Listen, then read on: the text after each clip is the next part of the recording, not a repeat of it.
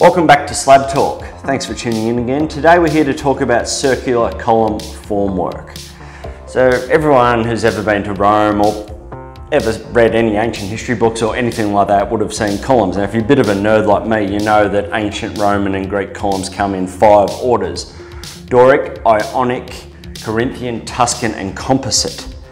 Now when the Romans or Greeks built these huge columns that are some are 200 feet high, they didn't have the modern technology that we do, so they had to pour them in drums. So you'd pour a little drum and then coat it with marble, put it on, then get on the ladder, pour another little drum of concrete, coat it with marble, put it on, and that's how you built a column. But today we have circular column formwork that can build columns to hold up bridges or anything really. Our circular column formwork works both underground and above ground. It prevents soil collapsing when you're doing formwork for columns, and it's quick release, so after your concrete's finished you pull it off, and it provides a class 2 finish, meaning your concrete will nearly look like marble as if the ancient Romans poured it themselves.